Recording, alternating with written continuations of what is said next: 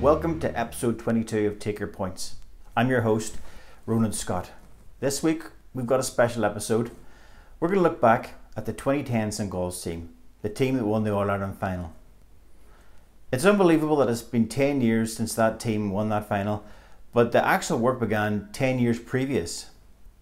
St Gall's won the Antrim Senior Championship in 2001 and went on a run of 5 in a row that culminated in them reaching the All-Ireland final in 2006. But it was there they lost to Salthill Knocknacarra by an agonising point. Some of the players, like CJ McGourty, who was a forward at the time, felt that the 2006 defeat sparked or motivated the team to go on and win the 2010 final. This is what CJ had to say. Yeah, I think it was vitally important to win in 2010. It's a serious competition. Whatever it starts out at 20 clubs or 16 clubs in Antrim, and starts out at maybe 20 clubs in other counties. So there's a lot of competition, all trying to aim for Croke Park on St Patrick's Day. So there's a very small margin and small window to try and win this competition. So it was vitally important that when we got our opportunity in 2010 to right the wrongs from 2006 and put them right. And eventually get over the line. It was vitally important because you don't get many opportunities to do that. So to right the wrongs of 2006 and stop all the debate of we were a great club team but we never got the ultimate praise, it cut that sort of conversation on the head. So it was good and important that way. It was also important for us as a group of players to get over the line in 2010 because we'd worked for 10 years living in each other's pockets, trying to get that ultimate goal. It started off trying to get St Gall's back to win Antrim Championships, which we did. Then could we compete in Ulster and be the same team as St Gall's were in 82 to win Ulster? And we got that, and our final goal was then the All-Ireland. So it was brilliant for that group of players that put 10 long hard years of work into it. So it was important we got that end goal. For the people within the club, it was vitally important. We had a serious number of underage coaches that put in a lot of effort into our players, and we were very grateful for that as a group of players. So it was very important that we not only won it for ourselves, but for the people of St Gall's, and the amount of joy that it brought to them over the coming months, the coming years. We had a number of members, like every club does, that was unwell, that were maybe getting old, that this was the only chance that they might have in their lifetime of seeing St Gall's winning All-Ireland. And it was not only for us, but it was for the whole club and anyone that was connected with the club as well. And then, as I say, it was vitally important because we only had a small window. We came up against Cross McLean the following 2 years, who beat us by small enough margins, but deservedly so. And we've never ever got back close to it again. So it was vitally important we took our opportunity to get that ultimate goal and win the All-Ireland, that no one can take us away from us, because we were never ever back since it.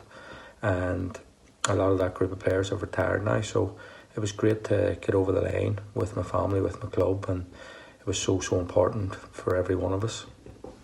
One of the interesting things about the 2010 team was that it included a couple of Fermanagh men, Ronan Gallagher and Rory Gallagher. Ronan Gallagher told me this week that the reason he wanted to take part in that squad was because he wanted to work with a group who were dedicated and hardworking and who wanted to train a lot. But he said that winning 2010 was very important for that St Gall's team because of 2006. This is what Ronan had to say. Had we not got over the line, it would have been a hard one to take, having lost the final in 06 as well. But I think just for the whole squad, the 36 or 37 fellas that were in the squad that year, it was fantastic. And for all the coaches in the club that have worked so hard over a long number of years, and it was important. And I suppose as each year passes, you probably value it a wee bit more, because at the time, we probably thought we had a decent enough team, and we might have thought there might have been a bit more in us after that. But look, it didn't work out that way. But no, it was massive, and it's something that everybody at the club will always remember. So the 2006 defeat was hard to take, but it wasn't the end of St Gall's. In 2007, they won Antrim Championship again and reached the Ulster final. Unfortunately, lost to Cross McLean, but the story wasn't over there. They would win Antrim again in 2008 and 2009. And in 2009, they won the Ulster final, beating the Loop. and that set up a return to the All-Ireland final where they were to clash with Clare champions Kilmurry Ibrickane. Kieran McGourty, a brother of CJ's and one of 3 McGourty brothers on the team, his memories of that day are that they were never going to lose no matter what because of the preparations that manager Lenny Harbinson had put in. I wouldn't actually consider there was a key moment in the match. When I look back on it now, I believe the key was basically the whole process and the whole day, and that's not a criticism of what went before because we were novices going into the final, but just staying in our own beds that night, meeting a wee bit later. We went into St Vincent's club, and if you ever know St Vincent's, it's in the middle of a housing estate, but then it seems as if it's in the middle of nowhere. And you're there an hour and a half before throw-in with nobody else there, nobody knowing your business, and everything was just very, very low key. I remember in 06 that we warmed up there and we actually cut back on ourselves to go past the Drumcondra where a lot of our fans were walking down to the match, and it was a brilliant moment seeing your fans. But I remember speaking to Lenny before, and he just says, no, we're going down Fairview, we're going in the Cusick stand, everything's just going to be as normal, and that's the way it was. It was just very, very like a normal match, and people would probably point to the goal they got early on and our reaction to it, which might have been a key point, but there was something about that day everything just felt right, and that there was no panic set in, and I felt rather than a key moment, it was just the day in itself. Everything was just key, that it was slightly different, it was slightly more low key than before, and it obviously proved very beneficial. Sean Kelly, who would go on to manage St Gall's a few years later, was a key player in that team, but he felt that something that Lenny Harbinson did on that day made a massive difference to the performance of the team. Lots of memories looking back. They're a bit hazier now, considering it was that long ago. But the key moment for me came in the change room before the game. There's usually a lot of tension. Obviously, All-Ireland final maybe heightened that wee bit more. A lot of emotion in the place, and you just want to find that level where you're emotionally ready to play the game. You're not too high, and you're not too relaxed. But Lenny went through his normal team talk, and then he had a video clip to show. Now, I don't know whether he had planned to show this particular video clip. I rather believe that whatever video clip they had was broken, so he put this one on instead. But it was a game from back when he was playing. It was black and white because it was a long time since Lenny had played. But part of the video cut to Lenny, and he was trying to pick the ball up during the game, and he must have tried 2-3 times in a row unsuccessfully to dip the ball, which helped then release the tension in the room. And again, it just focused us back to the fact that it is just a game of football, and you just had to enjoy what you were doing as well, because if you can't enjoy it in that biggest stage, what's the point? So yeah, it broke the tension, and that's the key memory of the day for me. What many will remember from the game is the early goal, and for most teams, if they concede early, it's going to have a detrimental effect on the squad. Now, Kieran McGourty didn't think it would have an effect. He didn't think that mattered, but for most other team it did. And Lenny Harbinson himself said that the goal was important. Key moment in the final. I suppose it was, we conceded a goal from my recollection early in the first half, which is always a good time to concede a goal if you're going to concede one. And we immediately went up the field afterwards and scored a point, so it sort of settled us. So for me that was very important. And like Lenny, CJ McGourty also felt that the goal was important.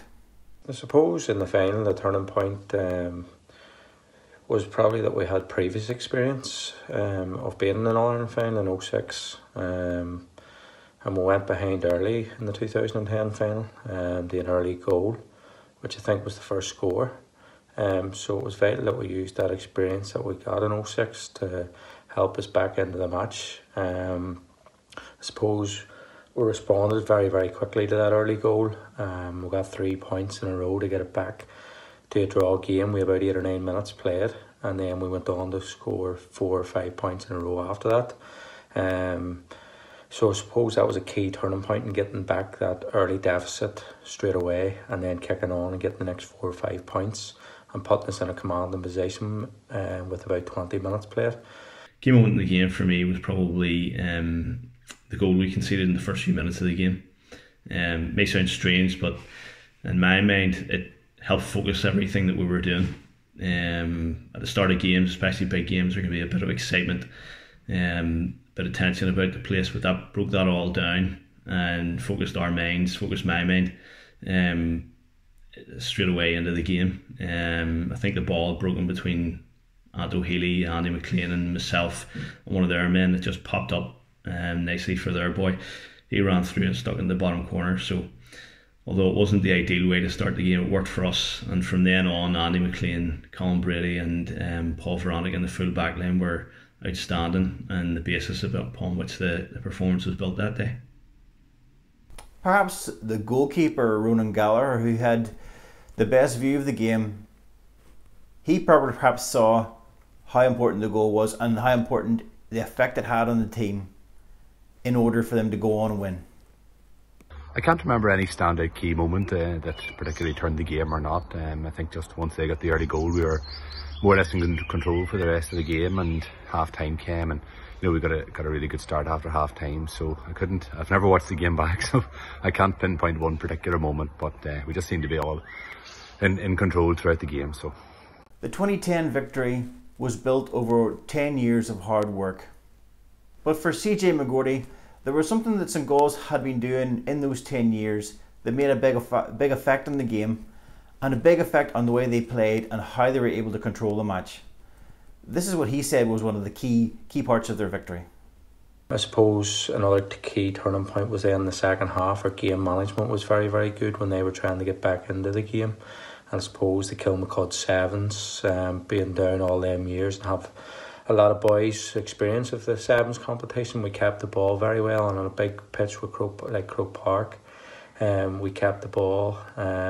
They absorbed a lot of energy trying to get the ball from us, and we just took our scores at the right times. So probably the key turning point was just getting back the early deficit very quickly and used our experience that we got in 06 along with our experience that we got in Kilmurry Sevens over the years.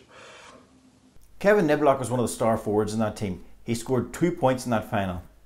However, he puts a lot of credit on the full-back line and on the defence for how they controlled the game. I think the key moment of the match was how we responded after the goal. When you concede a goal that early on in the Ireland final, it's very easy for the doubts to creep in, but the defenders got completely on top of their men. Midfield started to dominate and allowed us forwards really to put our mark down on the game between that 5th really and 15th minute. After the early scare in the game, St Galls took control and eventually cruised to victory. As the game neared the end, players like Kevin Niblock took a moment just to enjoy the experience. This is what Kevin said. My fondest memory of the match probably was the last few minutes. In honesty, probably shouldn't have been, but just the nature of the way the match was, I allowed myself to be convinced we'd won at this time, and I did allow myself to think of all the hard work it took from all of us to get there. I suppose I missed a lot of the celebrations directly after the match. I got involved obviously for a few days after, but those last few minutes when you're actually still out there in the field, and it's not very often, I suppose, in the nature of an Ireland final, that you can take that wee time just to reflect and maybe have a wee look around and maybe things you shouldn't be doing, but I'm glad I did do them now. When the final whistle went, madness ensued. Players rushed to grab each other.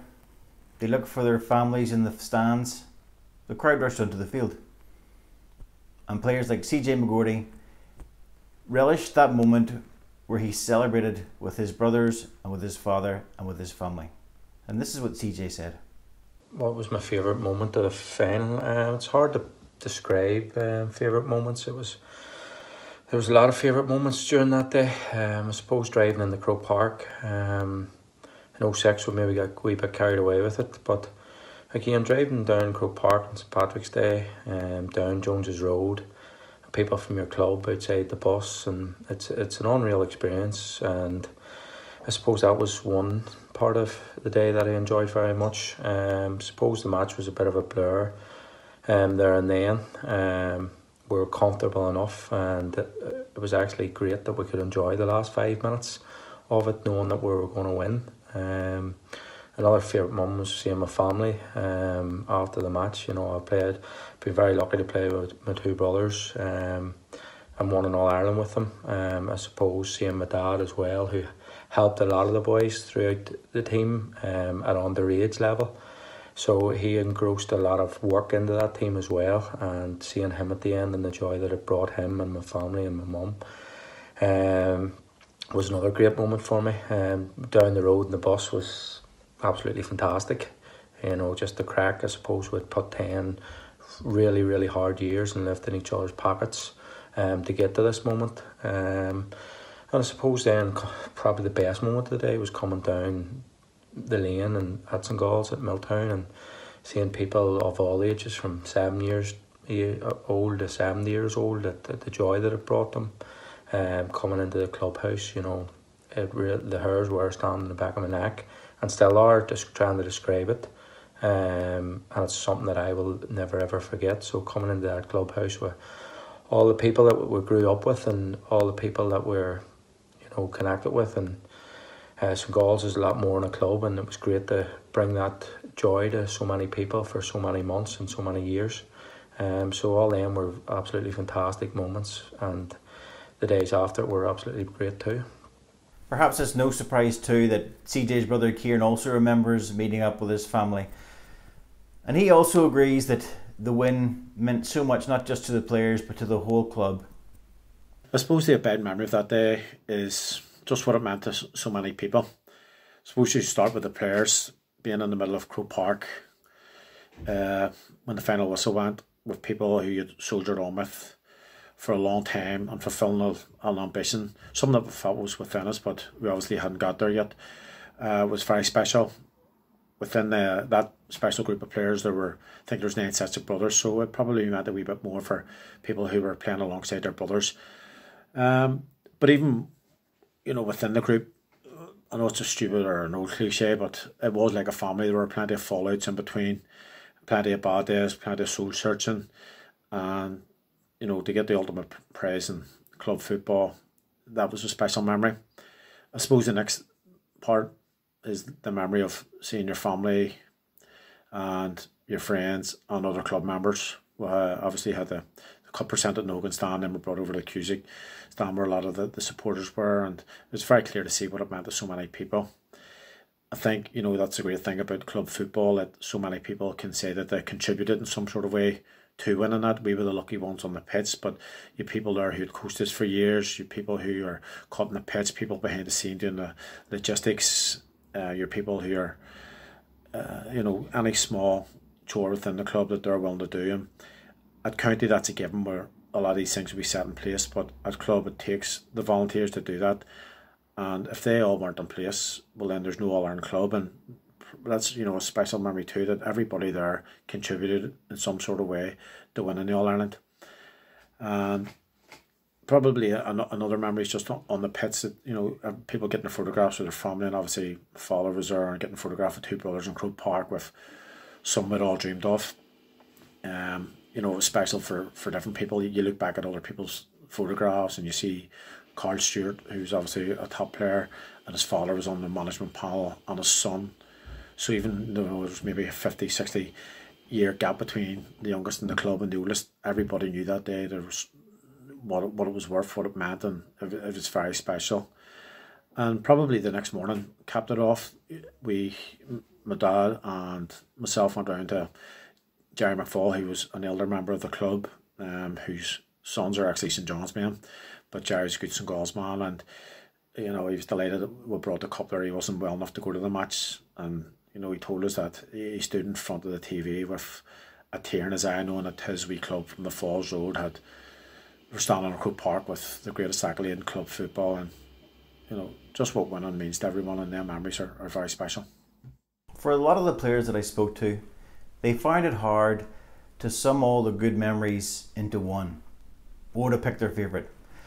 So for the likes of Ronan Gallagher, for example, he had a number of different good memories of that day. My favourite memory of the day, I suppose there's a couple of things that stand out. For some reason, I just remember the warm-up at St Vincent's being real calm and enjoyable, and the boys normally had a bit of crack in warm-ups and that anyway, so that was really enjoyable. And then the next most memorable thing probably was just looking at the scoreboard with 7 or 8 minutes left and sort of knowing it was in the bag, so that was very memorable as well. And then of course the sing-song on the way home and Simon Kennedy in full flow, so the bus journey home was definitely very, very memorable as well. We can only imagine what the bus journey was like with Simon Kennedy singing. But for Lenny Harbinson, one of the abiding memories of that day was returning back to the St Gall's Club and the reception that they got. Favourite memory, returning back to Milltown Row, just seeing all St Gall's fans and some Antrim fans from other clubs around the lane, at the top of the lane, and as you went down the lane into our clubhouse. So it was great atmosphere, great euphoria. So that was a very special moment. For men like Sean Kelly, one of the older players who knew the older men around the club, the win was a big deal, and a big deal for everybody. This is what Sean said.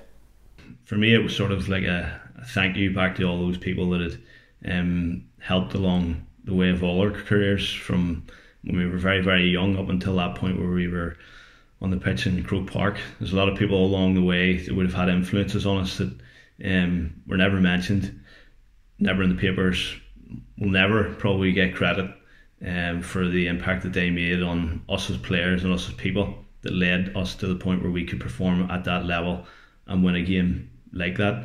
I think back to whenever I started in St Pat's home at a young age playing Gaelic football for St Gall's. You were taken by people like Alfie Hanaway, Geordie Shields, Paddy Riley, Jackie Webb. These people, the key skill that they had was that they had a belief in us, that we were as good as, if not better than anybody else. And it wasn't about having the best coaching, the best drills. It was about them instilling this belief in us, and that belief stood strong in us for the rest of our careers. And it was something then that when it came to those crunch moments and those big games, that probably played a bigger role than would be given credit for. And I think that's the key to any team that's going to win, and it has to be about belief.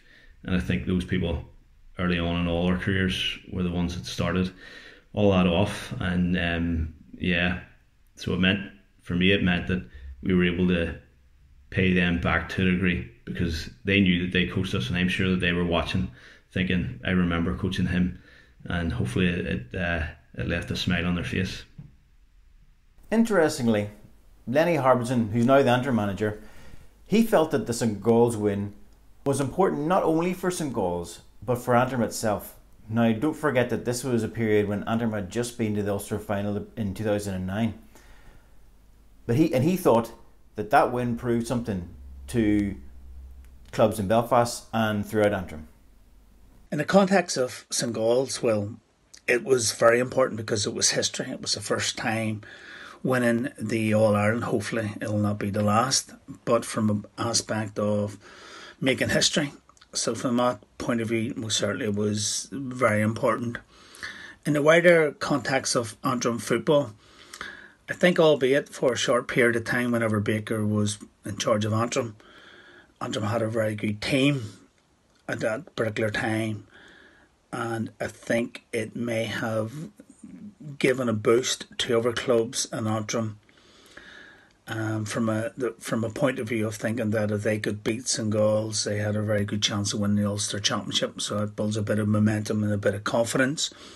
From a county perspective, I think the players from other clubs, along with St Gall's, who would have been involved with the county panel at the time, would have taken great heart from that win, and would have realised that on any given day, with the right performance, Antrim could compete at a very, very high level. So that was maybe, both from a St Gall's point of view and from an Antrim point of view, two different perspectives, and how important the win was. The final word is going to go to Kieran McGourty. For him, what the St Gall's win meant was, for a team to succeed, they've got to work hard. But if a team does work hard, they will succeed. The importance of that All-Ireland win, it's a difficult question. It's probably something that changes with me every couple of months. First and foremost, it would be disrespectful to say it was anything other than a brilliant achievement and a dream come true. Coming from the Falls Road and West Belfast and Antrim, which wouldn't be traditionally a massive GA stronghold, it was a fantastic achievement. We don't have that parish or that community link that probably most clubs do. We're vying against other sports. We have other attractions, if you want to put it like that, in Belfast. So for a group of players to win that All-Ireland in a club is obviously very special. People tell me or say to me, well, it makes up for the loss in 2006. It definitely doesn't. That continues to eat away at me 14 years later, and if it's still eating away at me now, it probably will for the rest of my life. However, it's great that we did win one, that we can always say we won one, and it'll always be lingering in the background that we didn't win another one too, so that there's no doubting that we were a great team. We played Crossmaglen the next 2 years and they beat us fairly convincingly and went on to win the All-Irelands, and their sort of regrets. However, maybe in years to come, it was very special. There's so many people that put so much work into us getting there. Everybody, I think I mentioned it before, everybody in the club basically played a part in it. And it's good that it's there for the future generations, that there's something to aspire to, and that's not just in St Gall's, but if St Gall's can do it, there's other clubs about the road that can do it. And if it all clubs that lifted their standards and aspired and drove towards that there, well then eventually Antrim will improve. And we've heard too long about Antrim being a sleeping giant, and it's true, but we can't keep talking about it. We need all our clubs to come together. We need people to drive on. We need more people in West Belfast involved in the GAA, and the more people playing, the more they'll drive it on, and eventually we'll have a better Antrim team. But it's probably important for all clubs just to realise that with hard work and with a lot of endeavour that they can reach there, or they certainly can compete at the top level. So in conclusion, it was a remarkable story. Some remarkable players who achieved a remarkable thing. And I suppose their story is that anybody could achieve this if they believe and if they work hard enough. Thanks for listening and thanks for watching. We'll be back again with another episode about another remarkable story within the GAA. But if you want more GAA coverage, I'd like to tell you about our Gaelic Lives podcast. And you can check that out on the Gaelic Life website. This week's episode, Frank Craig discusses Aisling Sheridan's career and how playing in the AFL has affected her and what her hopes are going forward. So just before I go, subscribe to Gaelic Life. We're digital now. And I hope you enjoyed the episode, and I hope to see you again in the future.